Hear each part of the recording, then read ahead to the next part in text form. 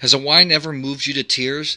That's what happened at Caparsa, a winery in Rada in Chianti Classico.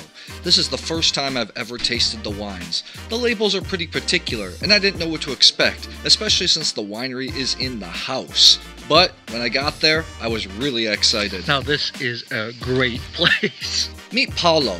He's the vigneron. He does everything. He's in the vineyard and he's making the wine. When it comes to small production wine like this, it's really about passion. It's really not a high margin product, so you need a lot of dedication. It takes a lot of work.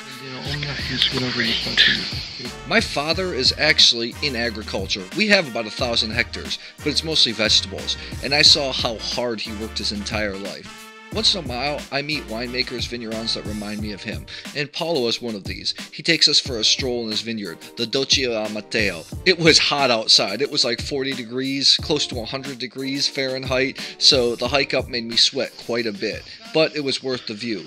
Back in the cellar, Paolo walks us through the entire barrel range. There's not a lot of technology here. Everything's stripped down. The cellar really reminds me of the old school traditional cellars I see in France. It's humble, but I can really feel Paolo's energy, so I'm very excited to taste the wines. This guy is great. A real vigneron.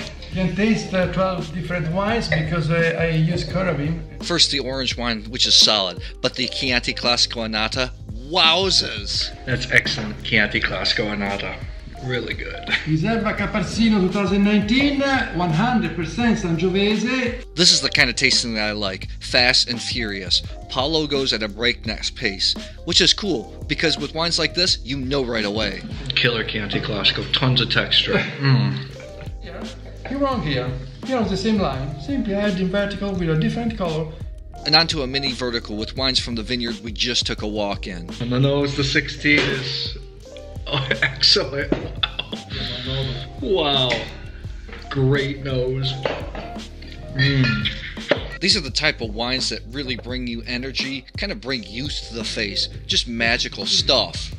The person taking me around is the social media manager for the Chianti Classico Consorzio, and Paolo is actually her uncle. Excellent. Wow, it's so good.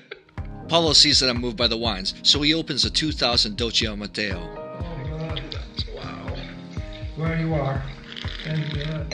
And the wine that finally brings me to tears, the 2019 Doccio Matteo, which isn't released yet. One of the few wines that brings tears, one of the few wines that's brought tears to my eyes in the last few years. Just outstanding stuff. Wow.